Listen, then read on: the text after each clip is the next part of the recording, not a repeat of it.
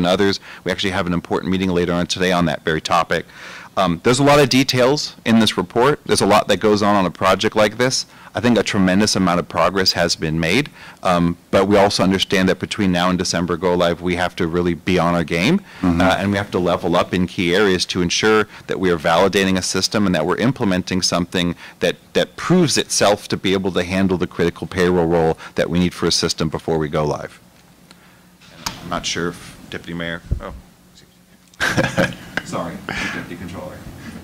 Close enough for government work. Mr. Chairman and members of the committee, first, two disclaimers. First, my comments, which will be brief, are in no way a personal criticism of any of the work done. And literally heroic work has been done for us to be at this stage. And second, my tremendous regard for my colleague to my right, who is providing exemplary leadership on this project. Nonetheless, I think it's important for the committee to understand that this project was supposed to go live 2 years ago. It was supposed to cost $62 million. It's $44 million over budget. That's a context that I think is important to understand. And it's not the fault of any individuals. It is the fault of systems in our city where leadership and accountability are lacking. This project was assigned to 4 different departments, and ITA provided, again, heroic leadership, but that's a very difficult project structure to make work. And the result is we still, as Ted has acknowledged, we're still really not in a position to say we can go live in December with confidence that it will all work out. Every effort is being made by all 4 departments and the 5 private sector consultants to make this work. We will need more support from the departments who have lots of other things to worry about, homelessness, crime, etc. But they will worry a lot if their paychecks don't arrive in January or they arrive wrong. So we do need their attention, and the council understanding the gravity of the challenge and communicating that, and the mayor's office communicating that, and us in the controller's office communicating that to everyone. That people need to turn their attention to this. They need to be trained on the new system. They can't wait until it goes poorly to say, oh, no one told me. That's why I'm being very frank with you today, is people need to be forearmed and forewarned. I would be delighted if this turns out to be Y2K, right? That we worry a lot, and because we worry a lot, we work very hard, and it turns out to be a big nothing. That would be great, and that is our goal. Yeah. But I'd rather under-promise and over-deliver than over-promise and under-deliver. And a perfect example of that is what Ted alluded to on the fire department. PACER is a custom-designed system. Workday is a robust system that serves more than half of Fortune 500 companies. It's a powerful technology, but it wasn't designed specifically for the city of Los Angeles like PACER is. And so PACER does things that only PACER can do. And Workday can do anything, but one of the things it does is it stresses accountability, and PACER has made allowances for lack of accountability. So you frankly were misinformed at the last meeting about the relationship of Workday to the fire department. It's not that Workday can't do something, it's that Workday is designed to follow the rules, and the fire department was making up its own rules for decades. And now they have to follow the rules. There have to be positions available to fill. There weren't positions, so you authorized them. But before that, they had no authorization. That doesn't mean that they were doing anything wrong. It means that they had an informal way of working within their budget. Workday makes them operate in a formal way. These are the kind of issues, so there are two kinds of issues that can crop up in January if we go live. One is technical glitches, and we're doing everything we can to test the system so it is hardwired to work. The other is that some people may be overpaid because now the rules are going to be enforced, and some people may be underpaid because now the rules are going to be enforced. And both of them are quite awkward. When people are overpaid, they are really unhappy when their check comes in and it's less than they had expected. And they will immediately go to the union and to you and scream bloody murder. Even more awkward is when people have been underpaid, because how long have they been underpaid? And how much do we owe them? And do we go back a year or 5 years or 10 years?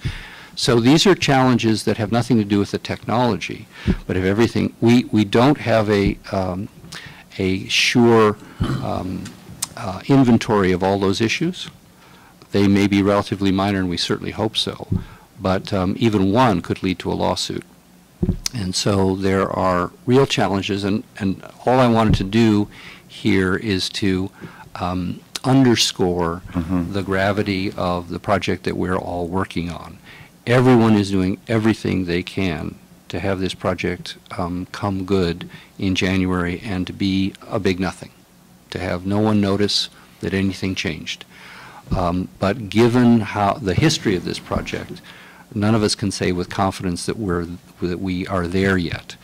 And so we will need the understanding and the support of the council and the department heads to make sure that this is a success. Thank you. Really, really well said. But for clarity, are you suggesting that we collectively are doing the right things right now? We have to keep our nose to the grindstone, keep our eye on the ball, or are you suggesting there are things in training, in preparation, in discipline that we need to implement now to be ready by December? Not to be cute, Mr. Chairman, but both. I mean, I think we are doing everything we can. The question is really uptake by the departments. Right. I think the mayor's, at least in terms of our budget, the mayor's been very supportive. And so the budget that will be delivered to the council ensures that the resources are there to do this right.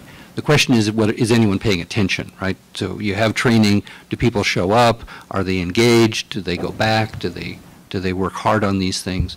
If they do, we'll be in good shape. If they, because of 17 other distractions, don't pay much attention to this until January, then all of this good effort will still run into problems. Thank you. Does that make sense? It does make sense, yeah. If I may, Ted Ross with ITA, I think the key comes down to checkpoints and milestones. To Rick's point, a good example is end-to-end training. Halfway through phase 1 of end-to-end training, we identified we weren't going to make it, so we changed our strategy. And it was only by closely observing every single day of activity and then making a pivot did we follow up on that. So I think to the strategic point, Rick's concerns or we either build confidence or lose confidence on any given milestone when we assess where we're at. So testing is a great example. We're every day assessing, are we getting the right people to really test this system? I hate to bring in 250 of the wrong people because I'm really not accomplishing what I want to accomplish. Who participated? How well did they participate? And did we get through our test scripts? That right there at the end of that milestone tells us whether we were successful or not in that area. Training is another great example. We're right now in the process of building our training materials. But to Rick's point, how are departments participating? Are they attending? Where do we stand? These are all metrics and items that are in some of these recommendations that we are incorporating. So maybe as a suggestion to this body is we can provide additional information as really where the key milestones are, because like Rick, we work extremely hard to make this successful, but we know that hard work alone doesn't do it. we need to look at the numbers. We need to see, how are we training well? Are we testing well? Are we getting our conversion done well? And so we have milestones. In the project, we call it go, no go decisions, where we get to a certain point and say, did we do that well enough? Can we now proceed? So I have a lot of confidence personally in a December 2023 go live based on the nature of the work. But that it's not a glide path. It's not like we're just on autopilot and then we're just going to end up landing. We have to handle every checkpoint well. We have to assess every checkpoint, and we will be honest with this body and with others if we have failed in a checkpoint, because the last thing we're going to do, and insert name here on payroll systems or major system projects that has failed, we are not going to go live with a system that does not work. We have seen it with Department of Water and Power. We have seen it with LA Unified School District. The City of Los Angeles is not going to do that. So our key is that we've got timeline between now and go live. We have our work cut out for us, and I think from our perspective, every checkpoint has measurements that could be provided and published to assess the success or the failure as to where we are in those checkpoints. And I think that's how we're managing the project now. Members, questions? Yes, sir. First of all, I appreciate the presentation from both Mr. Ross, Mr. Cole. Appreciate your commitment and your intensity to this. You referenced, though, Mr. Cole, that we were millions of dollars over budget and years behind schedule. Principally because of why? City employees have not been cooperating, not been following through, or the system that we put together has been flawed. What's the cause of the? Well, first of all, for context, Councilmember, I've never seen an IT project, and I'm a veteran of many of them, that arrived on time, didn't cost more than originally anticipated, and deliver less than originally. This is an outlier in terms of, I think it's a much bigger changeover than most cities and most operations. To your question, that's outlined to some degree in the report in some detail, but I think the three most important points was, one, not having a clear project management captain, if you will. ITA sort of stepped into that role because it didn't exist, and I think they deserve credit for trying. But I think they were not ceded that role by everybody, and therefore it wasn't until KPMG was brought on board last year that there was a clear captain to say, okay, we've got 4 different departments, they're saying 4 different things, here's where we're going to go. So that's one, is I think the project had a flawed structure to begin with.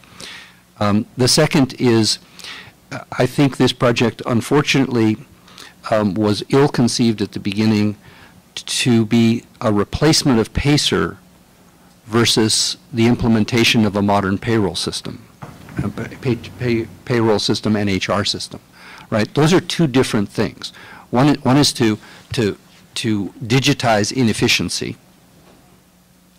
and the other is to enter the modern 21st century. And I think the City of Los Angeles was so used to PACER that the idea was, what can we do to bring in something that will exactly mimic what PACER does, but without all of the problems of a custom system maintained by a person who, is sort of mission critical. And so I think had the project had we started and taken a look at our business practices, for example, council member, we have, I'm told, 1,600 pay grades. Pay codes. That's a grotesque absurdity, right? We have 1,600 different ways of paying people in the City of Los Angeles, and trying to program even a modern, robust system to take into account shift differentials, bilingual pay, advanced education, longevity, on and on and on, and try to get all that to the penny, versus trying to clean up some of that stuff at the outset. And that's a great opportunity that I think we missed. The third reason I think it took so long is I'm not sure that there has been, how can I say this accurately, I'm not sure that there has been awareness an oversight of the criticality of this project, right? And that sounds like I'm blaming someone. I'm not. I think that there's a lot going on in this city, and this is just one of the many things going on in this city. And I don't think it got enough attention early on enough to understand the magnitude of its impact. You've been getting monthly reports on this project. I don't mean you personally, but I mean the committee. And if you read down and read between the lines, there's a lot of yellow and red on those dashboards. And I think it's important to be on top of these things. And there have been a lot of other things that people have been focused on. I think you referenced the fact that the system is being used by Fortune 1000. Any other municipalities using it? It's a good point. They're entering into the field of public sector. So they've done states, counties, and cities. But I think undoubtedly we're the biggest city, right, because we're the second biggest city in the country. But it was not designed for the public sector. But again, the public sector has some unusual approaches to pay and benefits that's much more complicated than the typical private sector company. So they've had some successes, and they've also had some pretty spectacular fails, and the failure is not with the technology. The failure is to marry one way of handling payroll with the sort of state of the art. And if you try to mix those two, it can be challenging. There have been lawsuits, I think, in Oregon and Baltimore. But Workday is not the problem. I think the problem is understanding that a modern payroll system needs to have a modern payroll structure. And we don't have a modern payroll structure. Our civil service system is embedded in our charter. It's 100 years old. Mm-hmm. And if I may add one point, it's hard to underestimate the power of COVID in that conversation. This project was years in the making. We have a contract and we officially started a project March 2020. Well, that happens to be the same month as the stay-at-home order. And so in the beginning of the project, many things people pivoted to do digitally, and they were effective at it. But certain aspects like system testing, et cetera, they just do not work remotely. And so the project started to run into serious issues with that. Secondly, we had things like the separation incentive program. We lost HR professionals who retired during that time frame. We were on our heels. The personnel department was working through disaster service workers and COVID vaccinations and a whole series of issues while trying to build it. So we had 1.5 years, 2 years of full-time effort reacting to a once-in-a-generation type of pandemic that it really just seriously affects the ability to try to implement a large, complicated project. Very good points, and I should have incorporated them in my answer as well. Well, both responses were very good. Thank you. Yes. Yeah, very complete. Other questions? Yeah, I have a question and a comment. So numerous times it was mentioned that I think, Rick, you mentioned it, and even Ted, that it's not the technology is the issue, but rather the training and sort of the way it sounds like a lot of it sounds like the culture of how things have been done in the city. Okay. So what are y'all doing to address that? Because I can't imagine 41,000 employees. Now sort of the onus is on them to do a lot of it, maybe department heads and HR departments. So like, can you speak to that and how you're trying to sort of change that? Because I think that's the thing that I find the hardest right now. Yeah, top to bottom and bottom to top. And so, as Rick knows, I take a lot of responsibilities on myself. So I don't feel like it's okay for me to say, I've given you the system, now it's for you to figure out. It's like handing someone a car, not teaching them how to drive.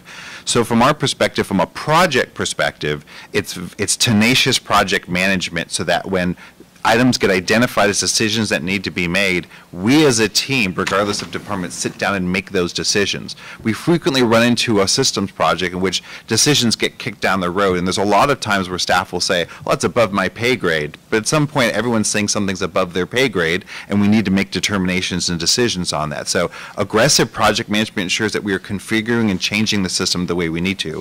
From the user perspective, there's so many different great ways of approaching training. One of the reasons why Workday Workday was selected by the 7 departments who just chose it in the RFP was its usability. And so while it is a system in which there's increased interactions maybe compared to Pacer, it's a systems that, USC and the city of Denver and Orlando and Dallas and others have leveraged and be able to take advantage of.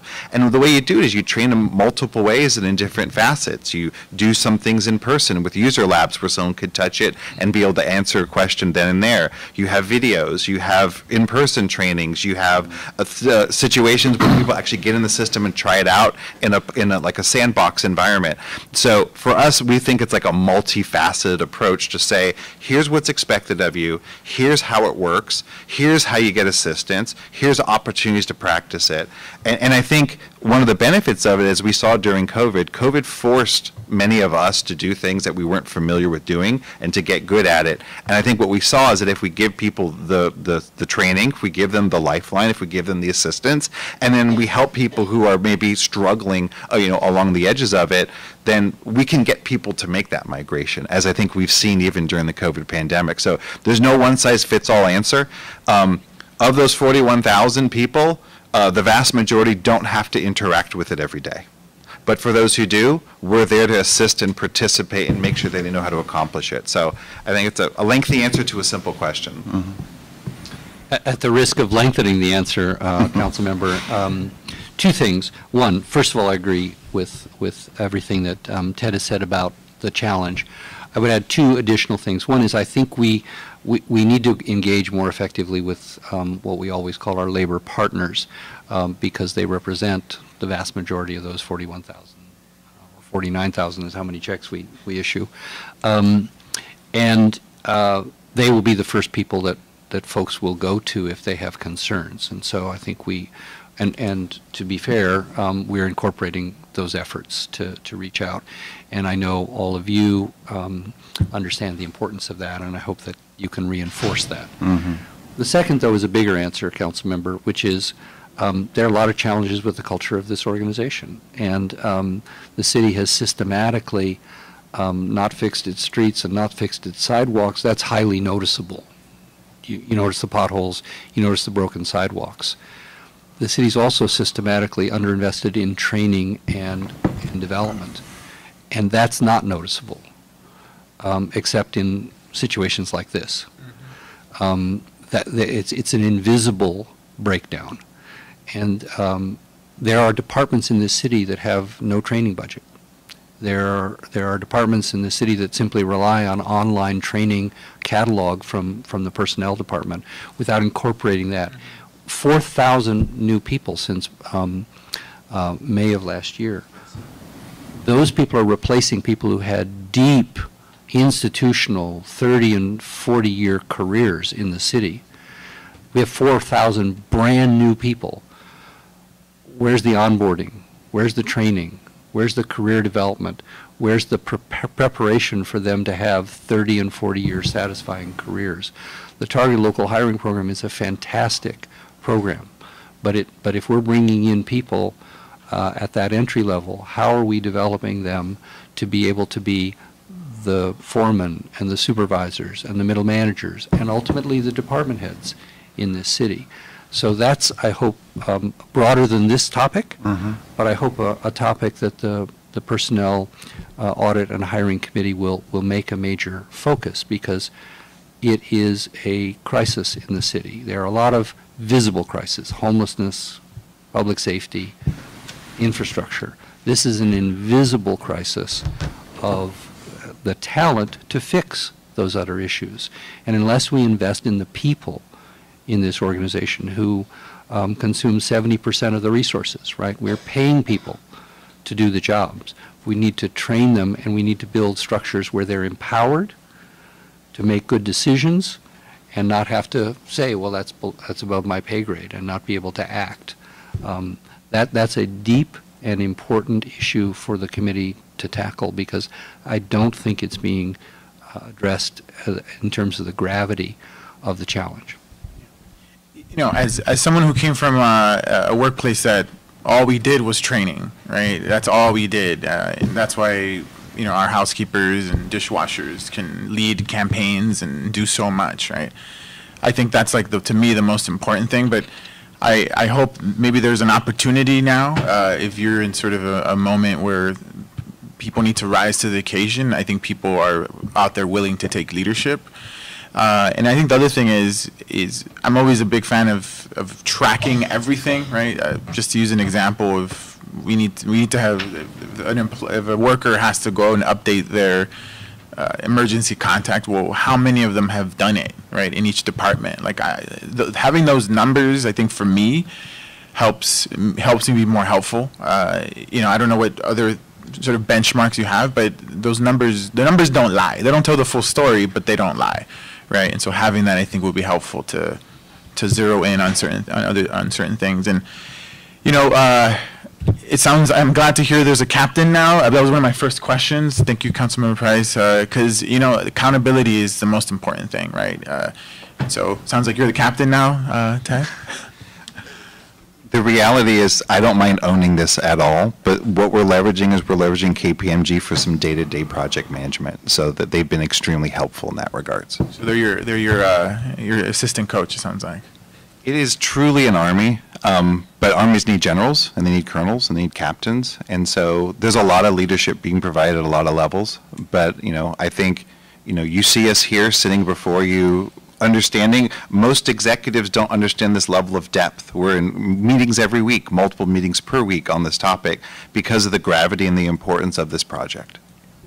Well, I'm glad to. And I want to acknowledge in the audience is James Robinson, our division head for accounting operations, who's providing on the ground leadership on this. And the same is true in personnel and CAO and ITA. Mm-hmm. There's the best people are working to make this work. Great, thank you. So I'm sure we're going to have more discussions like this, but for now, in the interest of time, I think I will see if we're ready to receive and file this report. And unless there's other questions, I don't mean to cut it off. No. Without objection, we'll receive and file. Thank you very much. Really appreciate it.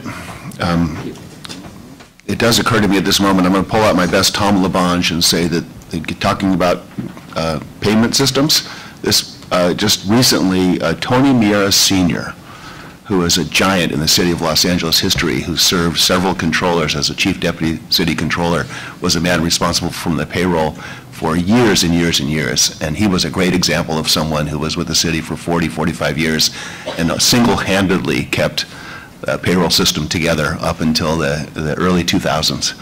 And so God rest his soul, we're moving into the future. Next, I think we have to do reconsider item number 1, because I think I called for an approval of that, but we actually need to reconsider and make a motion to receive and file that report, right? So if there's no objections, we'll reconsider item number 1, and we need to receive and file the 12/19/2022 report and approve the 12/24/2023 report as amended. Is there a second for that motion? I'll second. Motion made and seconded without objection. That'll be the order. Let's take item number 7 and 8 together. I think that makes sense. Could you read both of those into the record? Sure. Items 7 and 8, Personnel Department reports in response to a motion concurring Cedillo, Harris Dawson, relative to impediments that delay the hiring individuals through targeted local hiring program. And item 8, Personnel Department report relative to the implementation, benchmarks, and hiring goals of the targeted local hire program. Great, thank you very much. We're joined here by a CIO and personnel, and could you, if you don't mind, could you give a quick overview of both 7 and 8? Yeah, sure. So good afternoon, council members. My name is Alexis Nakamura with the Personnel Department. The Personnel Department was instructed to report back on actions taken to address the delays that occur in the hiring of the TLH employees. Candidates can currently obtain interview and resume training from the workforce centers and the community-based organizations that we partner with. And the Personnel Department is currently working on additional interview preparation resources to further support our TLH candidates. To mitigate the effects of low response rates to referrals, the Personnel Department has taken several steps, including providing supplemental names to city departments as needed, providing large referral lists upon request that city departments can use to fill current and future vacancies instead of smaller multiple lists to fill vacancies as they come up, gathering feedback from candidates who fail to report to referrals, piloting recorded interviews, and allowing city departments to eliminate interviews, and participating in hiring events that offer on-site interviews and conditional job offers. And I'm available to answer any questions regarding our report back. Thank you very much. I'll actually turn to my members first. Questions? Yeah, how do we know we're hiring the right applicants without face-to-face contact? How important is that in the process? So we've been encouraging the elimination of interviews mostly for the vocational worker hiring. Not all departments are engaging in that. They are still continuing with interviews. It was just one suggestion to try to speed up the process, knowing that we have them, they're exempt for pretty much that first year. And so there's time to assess them as they're working and make adjustments. No, I think it's a good idea. I think it's an important way to supplement what we're doing. Also, what's our policy on making offers on site during the recruitment process or a drive? What's our philosophy? What's our theory? What kinds of positions can we bring people on immediately? That's something more new. That's not typical, but we did start doing it. I think the first time we saw it was with the recent Public Works job fair. So they did the interview, they get a conditional job, and it's just a conditional job offer. So at that point, they still have to go through backgrounds and medical, and they still have to clear. Any early reports on how successful it's been? That was pretty recent, so I'm not sure if any of them have even started yet. You might have a comment here. Sorry, That's Cynthia okay. Fletes is going to chime in. Good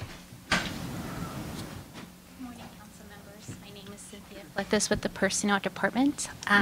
As Alexis mentioned, the first time we piloted on-site interviews as well as same-day conditional job offers was at the March 2023 Public Works Job Fair.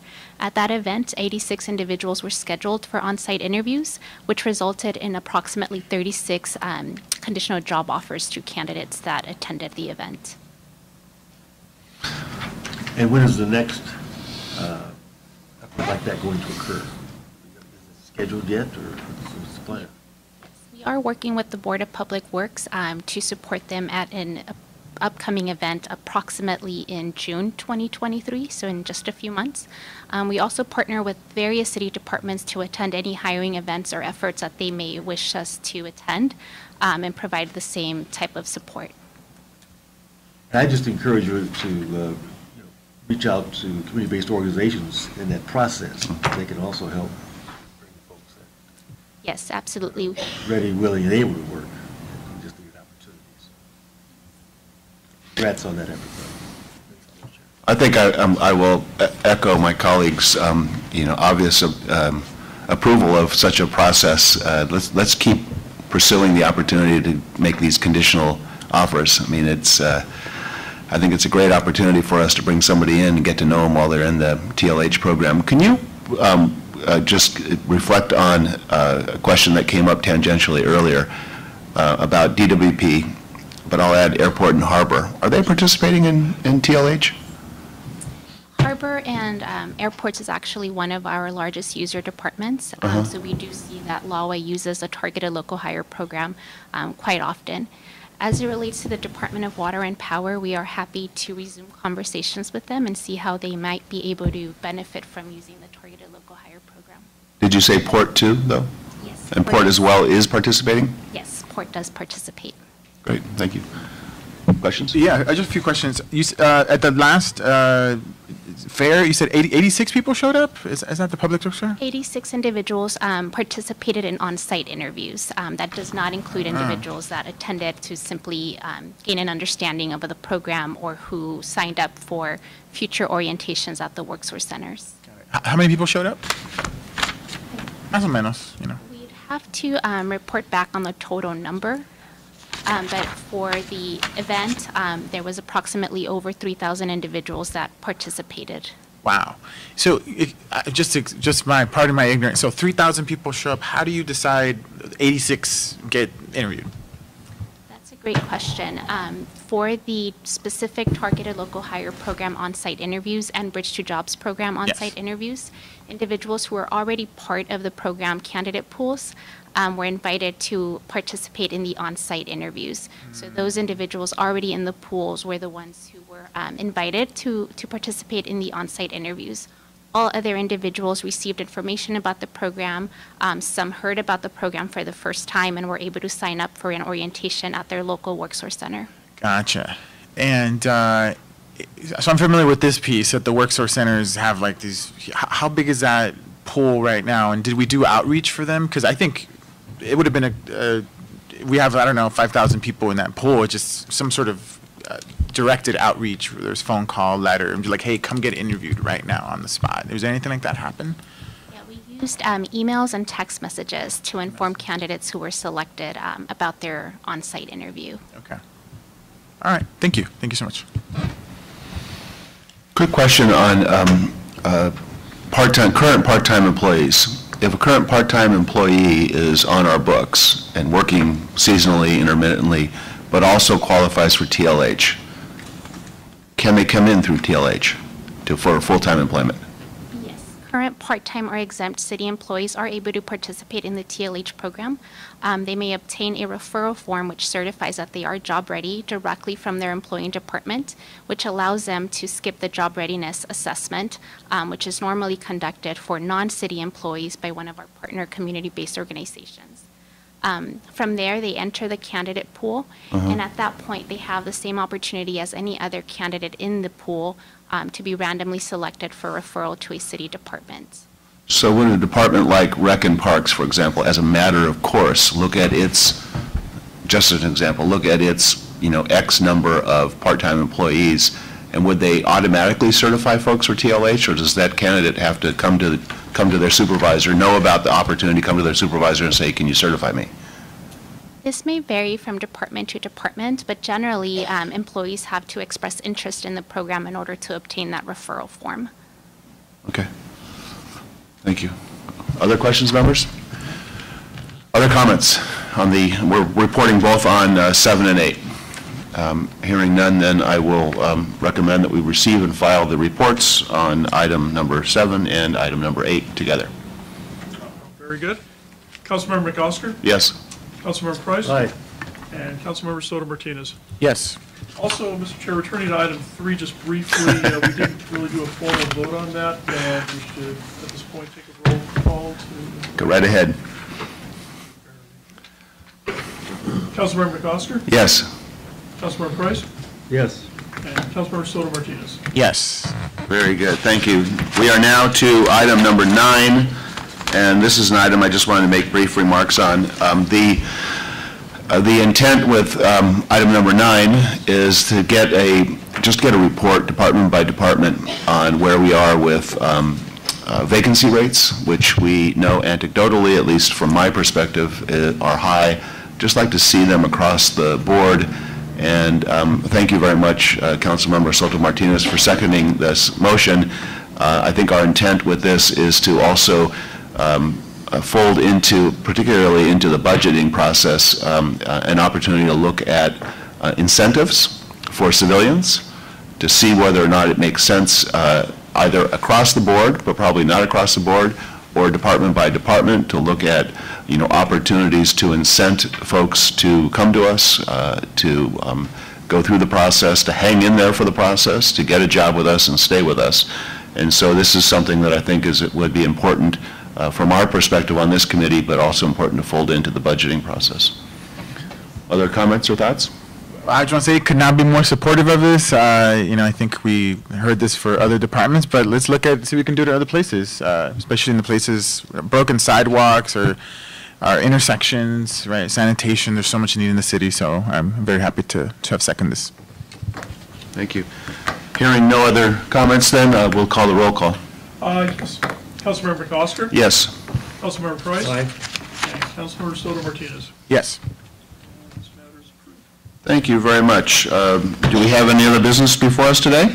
That clears the desk, Mr. Chair. Thanks very much, members. Appreciate it. So much. Have a great See you day. soon.